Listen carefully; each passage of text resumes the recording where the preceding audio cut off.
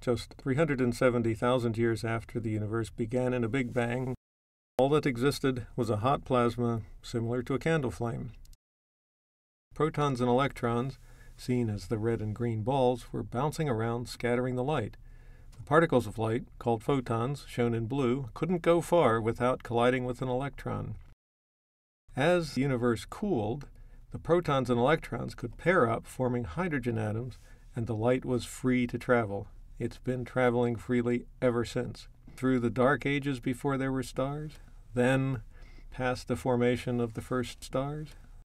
As the universe expanded, photons lost energy, changing color. They went past clusters of galaxies. The path of the photon is slightly bent by the gravity of the clusters.